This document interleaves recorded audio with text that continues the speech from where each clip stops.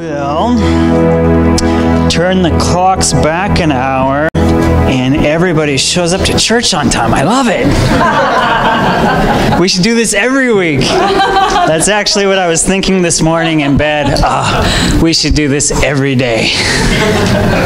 I'm not a morning person. As I introduce the series, I want to go ahead and ask all the kiddos. I'm going to need some help again today. So I'd love for all the grade schoolers and middle schoolers, if you could come up and maybe sit in a circle up here on the stage with me. And I'm not above bribery. We're going to talk about giving today, so hopefully you brought all your Halloween candy. All right, I need all the grade schoolers and middle schoolers up here. We are going to talk about giving for the next month, and I just want to really be upfront about it, because a lot of our popular culture thinks that the church likes to talk about money, and we don't. The church does not like talking about money, and the church does not talk about money very often, despite public opinion. My opinion is that the church doesn't talk about money near enough. Amen. Because money is such an important part of our lives. In order to be healthy people following Jesus, we have to talk about money. We have to be open about it. We have to be willing to challenge each other on it and to see what God really says about our money. And I promise you right here and right now, I will not talk about money more than Jesus does. Jesus talks about money almost as much as he talks about love. It was a major topic of his teaching. And a church that doesn't talk about money probably does it because they are not using money very healthily. Honestly. When churches don't talk about their money, I get concerned. Like, what's wrong? Why aren't they being open and upfront about how much money they're getting and how they're spending it? If we're not talking about it openly and honestly, something's not quite right. And I love that Pastor Chuck has a vision. I just met with him for coffee this week right before he left. And he is working hard. One of his top priorities is establishing a clear church budget for every ministry and a way that we can report back to the church how all of our funds are being used. Amen. And one of the things I want to do this morning is to pave the way. We're going to address a couple things that we need to address financially as a church. But even more importantly, we need to look at God's Word, what He tells us about money. And I have the privilege of going all the way back to the Old Testament, which is my great joy. I am a Bible nerd. The Old Testament is my jam. You probably don't hear that very often, but we're adding giving. So in this series that we have stretched throughout our church transition, the first several things that we did is we talked about how are we going to live out our faith, right? How are we going to let our souls out? And first we talked about how we live out our faith through our words, right? Through prayer, praise, and testimony. And then this last month, we started talking about fellowship. How do we live out our faith in community? It's not easy to be open and to trust broken, sinful people. It takes faith to relate to each other and to trust each other as a church or as a small group. And this month, we're going to add giving. Because another great indicator of how big your faith is how you use your money. It's the world we live in. So together, is this all the grade and middle schoolers we have today? I don't think so. I need more grade and middle schoolers, because I want us today, we're going to pretend that we are a Jewish family. So we need to have a big Jewish family. And we're going to travel all the way back to the Old Testament. We need a mom. We're going to travel all the way back, and we're going to look at their ancient principles of giving, specifically related to tithes, offerings, and alms. Ancient principles of giving. And we're going to do that. I don't know if you can see this chart over here. You guys are all probably too young to know Jeopardy. But here we have tithes, we have offerings, and we have alms. And we have categories. These points mean nothing. We have tithes for 100, tithes for 200, tithes for 300, tithes for 700. It's like the daily double. But we can't do that until we've gone through the whole category. Okay? So what I'm going to need your guys' help with is we're going to take turns picking one of these things for the sake of time, unfortunately, because I always have way too much that we can actually do. I'm going to have to say we're not going to cover offerings this morning. Okay? So you guys can choose from the tithes category or the alms category.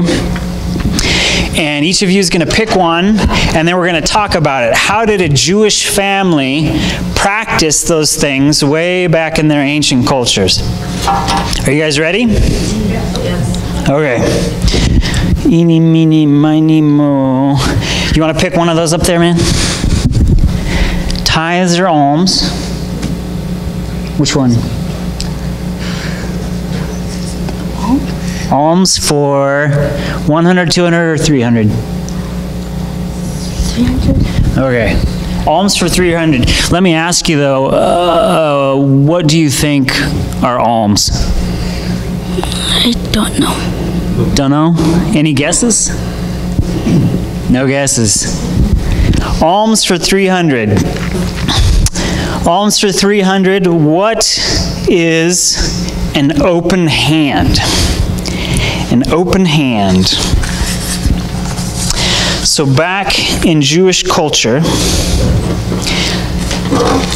they were all, if you remember, when they were moving to their new country, they were all slaves in Egypt, right? So they didn't have a lot. They didn't have iPods. They didn't have cars. They had to walk across the desert, and they had to carry everything that they owned. So when they finally got to their country, and their family found a piece of land, and they started their farm, they didn't have much to share. But this is a passage we have here in Deuteronomy. God told them as they were getting ready to start their new country, if among you one of your brothers should become poor, as if they weren't all poor already. Maybe some of them, as in every culture, some of them were poorer than others. In any of your towns within your land that the Lord your God is giving you, you shall not harden your heart or shut your hand against your poor brother. You shall open your hand to him and lend him sufficient for his need, whatever it is. Take care lest there be an unworthy thought in your heart, and you say, well, the 7th year, the year of release is near, and your eye look grudgingly on your poor brother, and you give him nothing. And then he would cry to the Lord against you, and you would be guilty of sin.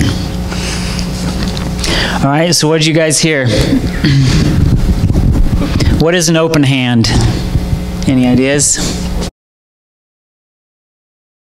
Giving without reservations. Giving without what? Without reservations. Without reservations. Now, when you say giving, what do you mean? What? Because there's a couple interesting things in here. He didn't say give, I don't think, in our translation. What did it say? Lend. What does lend mean? Are lend and give different things? Yes. Absolutely. He said, lend to your brother whatever it is. And it's interesting too, did you hear there was something in there about a seventh year?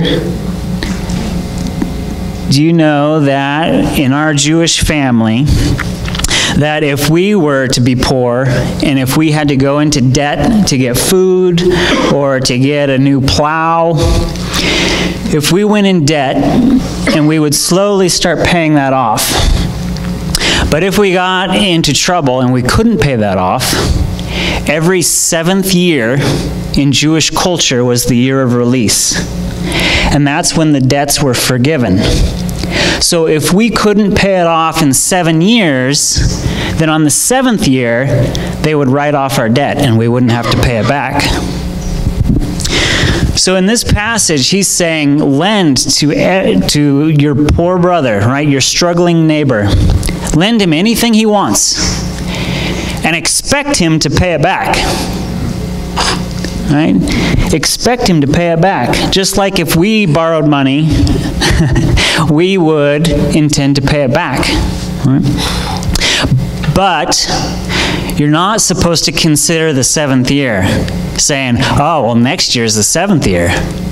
So there's no way I'm going to give him a new plow this year because he won't be able to pay it back by next year.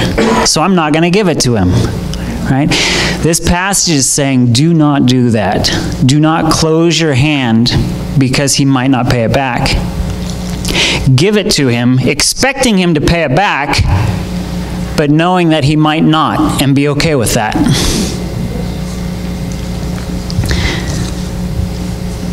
So provide for their basic needs. Whether your poor brother needs food, whether he needs tools, lend him whatever he needs, hoping that he'll pay it back. But if he doesn't, you need to be okay with that. That's what an open hand means. All right, let's go over here and pick another one. Edie, do you want to pick one up there? Tithes or alms? Tithes? Which one? Tithes. 1, 2, or 3? 1. Tithes for 100. Now, what do you think are tithes? I don't know. You don't know? Any guesses? Anybody know what a tithe is? Our kids need some education. A tithe is super cool, and I'll tell you where it comes from. Because Tithes 100, we go all the way back to Abraham. The very first tithe, the story of a tithe. Abraham moved to a new country as well. He took everything he could carry, and he went to a land that God told him to go to. And he started making friends there, and then there was a war. And 5 kings came and attacked 4 of the kings in his neighborhood. And his neighbors were defeated. And he was a shepherd out in the countryside, so it didn't really bother him, except that along with all the things that the 5 kings took, they took his nephew and his nephew's family. So Abraham gathered up a few of his friends, and he went after them. And they were able to get everything back. Everything that the 4 kings had lost. So 4 cities, he got it all back, Abraham and his friends. And as he brought all of the stuff back, the first person he met was a strange fellow named Melchizedek, who was priest of God Most High. And Melchizedek blessed Abraham and said, "Blessed are you by the God Most High, and blessed be the God Most High who has delivered your enemies into your hand." And Abraham immediately turned to him and gave him 1/10 of everything that he had just gotten back. That's the first example of the tithe. And the actual word in Hebrew, in our Jewish culture, for a tithe, it actually means 10th. And then Abraham's grandson, Jacob had some family issues, and he had to run out of town. and he didn't take much with him. And he had a dream one night that he was on a holy spot. He wasn't a very religious person, but he had a religious experience. And when he woke up the next morning, he looked up into the heavens and he said, God, whatever you do for me, anything that happens as I go to get a wife, as I go to start a family, as I go to try and build up a flock, everything that you do for me, I promise I will give you a tenth back. And that was the second tithe. So one, Abraham gave God a tithe from the victory that he had just had.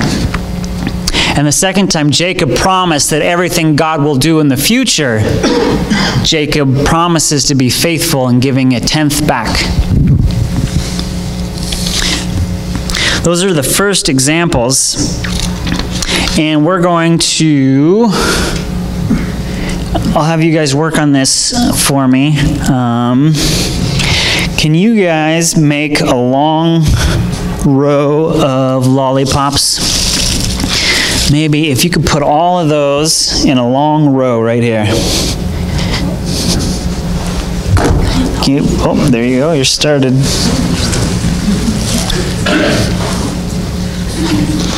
Okay, so we can imagine like if our family went off to battle and we won all of the rewards, all the treasure, and we're bringing all the treasure back.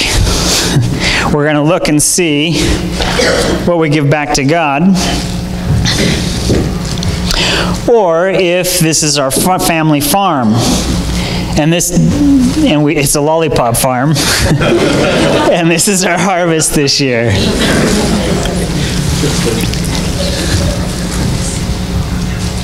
And while we're doing that, I'm going to go ahead and move on to tithes for 200, because I want to get through all the tithes, because it's really cool stuff. I'll have a question for you guys first, though. If God doesn't provide anything, how much is our tithe going to be? 0, right?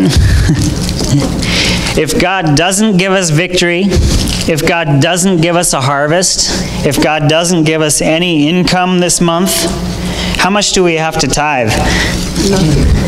Nothing, right? You're free. Now, that shouldn't make you happy, right? Because you didn't make anything this month or this year. That's not a good thing. Now, as Abraham's family grew and became a nation, and as they went back to Abraham's land and they started their country, they set up lots of rules. And this is the problem, is that people think rules are bad, and they're not. Rules are actually to help us have better relationships with each other. So now all of Abraham's great-great-great-grandkids, like us, as we're moving back into the land, now we've heard stories, but we don't remember, and because we're human, we're going to ask questions like, well, what if I made interest? Do I have to pay tithes on the interest as well? What if, people will ask questions, well, do I have to pay tithes on this? Well, do I have to pay tithe on this? Well, do I have to pay tithe on that? So as we're moving back to our country, we got all kinds of rules. And they're rules to help us understand what the tithe is and how we're supposed to do it. So in Leviticus 27, he specifies that the tithe is on everything we have that grows. Now, if we're a Jewish family, what kinds of things do we have? Crops. Yeah, we have crops. What kinds of crops? Wheat. Yeah, good answer. Do you guys know any crops? Potatoes. Potatoes, it's possible. It's possible. They're going to have wheat. They're going to have I don't know where they got their oil from, but oil was an important ingredient. Olive oil, yeah, olive trees. So they had orchards, they had grapes, and they made wine. They had all kinds of crops, right? So hopefully they didn't have squash. Our family doesn't have any squash. What else did a Jewish family have that grows? Have any animals? Yes, animals, lots of sheep. Now they may or may not have cows. They probably had a few oxen, right, for working. They probably didn't have any horses. Maybe they had chickens. They didn't have pigs because that was one of the rules. Goats and sheep. So Leviticus 27 says that a tithe comes from all of your produce. Now that includes plants, all of your crops, as well as all of your animals. So basically you tithe on everything that multiplies. Everything that multiplies, you pay a tithe on. And that makes sense because where does the multiplication come from? It comes from God, right? You can feed your cow and you can make him fat and happy, but you can't make him multiply. Only God does that kind of work. So we know what we're supposed to tithe on everything that we have that grows and multiplies. How are we supposed to tithe? Now, when we are getting ready to tithe, now I need a couple helpers over here. I need someone to count out tens. One of you. And I need somebody. Can you help me collect lollipops? Excellent. You're awesome. Are you going to help? Over here. All right. So starting here, you're going to count to 10. 1, 2, 3, 4, 5, 6, 7, 8, 9, 10. 1, 2, 3, 4, 5. And whenever they get to 10, I want you to pick up that lollipop. Okay? Now this is what a Jewish family did with their crops and their animals. With the tithe, it didn't matter if the animal was perfect or not. Now with the offerings had to be your best. The offerings had to be perfect. But the tithes, you just went through, and every 10th sheep, every 10th goat, every 10th zucchini, and you collected all of those and you stored them up for a year. Hopefully you had a big, cool cellar. And the whole family would store up all their tithes for the whole year. And then do you know what they had to do with their tithes? They had to take it to the temple. They had to take it to where God's presence dwelled.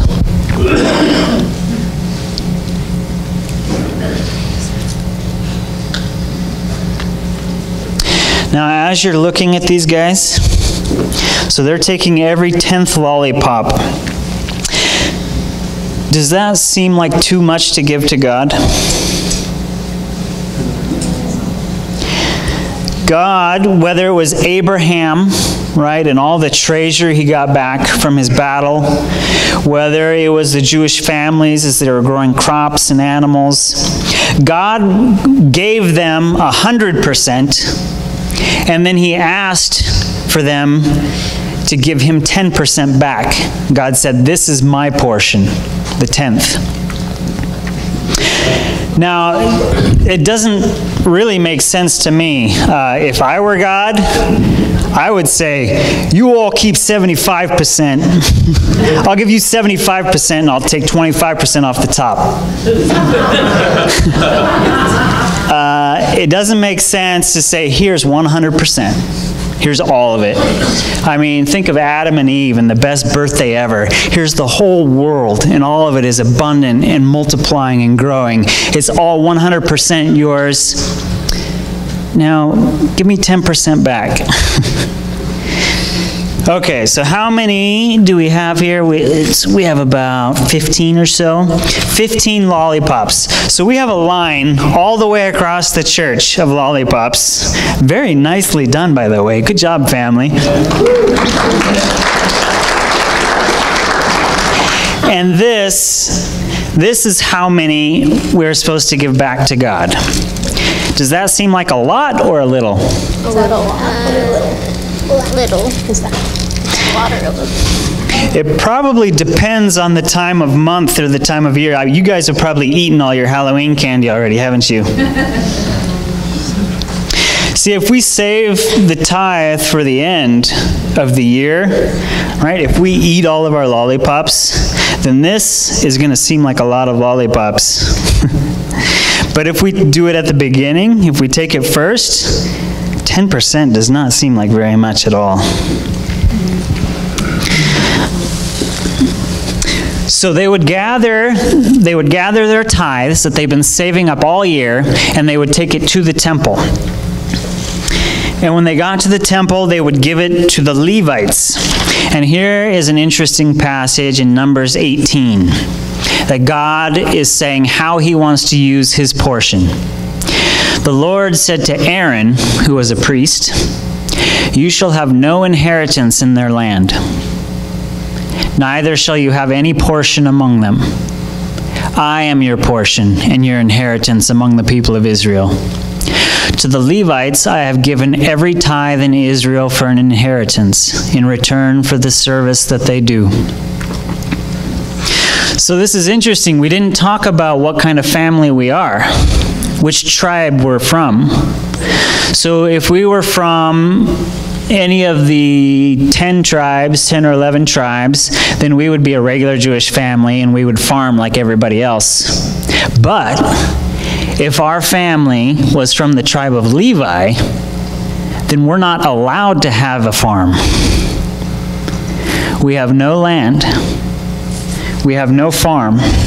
Instead, we're supposed to serve God and him alone, whether we serve in the temple or later in a synagogue. And the only way that we can survive in this new country is if all the farmers bring their tithes to us. And then we get this many lollipops. Now, a regular farming family gets this many lollipops. And our family is going to get this many lollipops. But we're going to get it from all the other farming families. So it's going to add up. And we're also going to use this tithe to do our service for God. It's interesting that God says, "This is my portion," and then he gives it away again. "This is my portion, you give it to me." And as soon as he gets it, he turns and says, "I want to give it to them." This whole system of giving is how God has supported his people, the people who have been especially called to serve him from ancient times until today. The tithe is really a social support. It's how we stay as community together and how we keep God at the center of our community. The tithes are supposed to bring us together. It brings our family together as we work to store up our tithes. As together we carry it to the temple, and as we present it to the Levites. And you know what we do when we get to the temple and give it to the Levites? We have a party with our tithes. So say, just in today's context, an average person in Redmond, Oregon makes about $40,000, give or take. So 10% of that will be $4,000. So if once a year, if we were to carry $4,000 to the temple, if there was still a temple, or to the church here, we would throw a $4,000 party. Now, that's a big party. And we would share in it, right? We would have a small part of that, but the Levites would get everything that was left over, which was quite a lot. If you have a $4,000 potluck next week, if we were to have a $4,000 potluck, we'd probably eat about $300 of it, and the rest would stay with the church. That's what the tithe is. Everyone who gives to the church gives a very small portion, and we get to enjoy it every week. I really like these mountain things that Caleb did.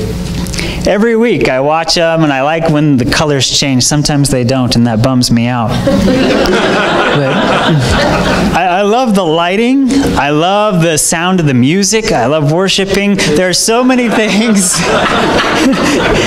that I enjoy, and our family contributes to that. We paid for these lights. I mean, we paid a small little portion, but we help pay for the mountains. We help pay for the music. We help pay for everything that we get to enjoy every Sunday morning together. And in that way, we're contributing to building our community. And that's what it was in ancient times. Every family shared a special portion, and they were building community together as God's people. Now, because of time, I want to skip to tithes for 700 because I think it's really important for us to look at what Jesus said about tithes. Was Jesus for or against tithes? What do you think? Tithes, it was an Old Testament custom, right? Was Jesus for tithes or against tithes?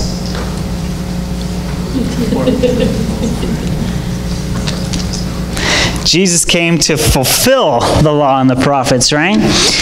So Jesus was not against tithes, but what did he have to say? And he didn't say much about the tithes. But in Luke 11:42, he was talking to the religious leaders, and he was angry at them. And he said, "You tithe mint and rue and your herbs, but you neglect the justice and love of God. These you ought to have done without neglecting the others." You know, he says things so simply, but he's saying so much. You know, he could have gone off on them.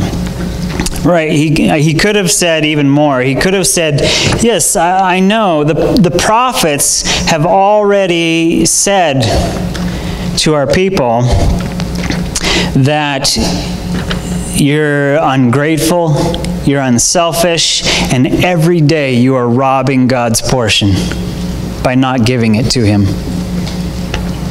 There are so many people who are ungrateful and selfish towards God, right? Their soul towards God, where they return nothing back to Him. And that's the danger when you're not counting your tithes, right? How many of our families in this church know how much tithe they've given this year? What portion have we given back to God from our incomes, from our things that have multiplied? Do we know? Are we counting? The danger with not counting is that we are probably even way more ungrateful and selfish than we even think we are. That's the problem with not counting. But as Jesus was addressing these religious leaders, He was saying there's also a problem from counting your tithes. Because they were saying, not only do you count your potatoes and your zucchini and your sheep and your goats, but these guys were super counters. They were even counting their herbs, leaves of mint. Every little thing they were counting, and they were making sure that they were giving 10%. And Jesus looked at them and said, you're completely missing everything. Because what did the tithes mean? Not what was their form. Okay, the form was a tenth. It's always been a tenth. You understand the form, but you don't understand the meaning of the tithe. By counting, You have completely overlooked your sense of sharing in support of the community, and you're still ungrateful and selfish. You give a full tenth of everything, and you're still absolutely ungrateful and selfish. Because you've forgotten that a tithe is meant to build the community of God's family. It's meant to bring us together in celebration for what God has done for our people. You're completely missing everything that the tithe was meant to do. It was meant to bring us together. Giving is unifying. Giving is unifying. Now the problem is that most people think of tithes as more of offerings. The tithes were often shared. Offerings were given to the temple and the temple alone. Offerings are centralizing, but tithes were unifying. They built community through what they were giving. Now I'm hoping this week to start a discussion in all of our families. A discussion that will last through the month on what portion does our family give to God? What do we give a portion on? Do we give a portion of God just on our incomes? Do we give Him a portion on our inheritance, on our interest, on our local gardens? Should we be bringing zucchini into the church? What does the tithe look like? How much should it be? Do your families even know what portion you're giving back to God? I was thinking we're pretty faithful with our tithe, but I was just thinking my kids don't know how much we give, or when we give, or how we give, or what our tithes are doing to build the family of God. My kids don't know that because we don't talk about it. So I want to open up discussions about our giving, and I want to make it a faith exercise, okay? This is not a duty, this is a celebration. We have opportunities to take a very small part. God gives us 100%, and He wants us to give Him a portion back in order to build family together. What portion will your family give, and what will that look like this year? I want to mention two very specific things that as you talk about tithes in general, which by the way, in my question and answer time afterwards, feel free to come with Old Testament questions about the tithe. But in my question and answer time afterwards, we're probably going to do alms, because those are also really, really cool. But the two things I want to mention that as you begin these conversations with your families,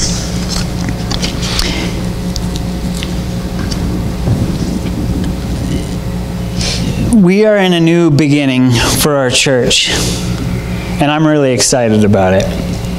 There are some things that we need to take care of, and there are some things that are really weighing on my heart and on my soul related to giving.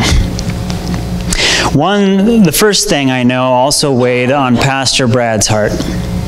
And one of the things that really drew us to Desert Song was hearing Pastor Brad tell all the stories about how God was providing for this renovation and getting us into this place. A place for His presence, a place for His family to grow.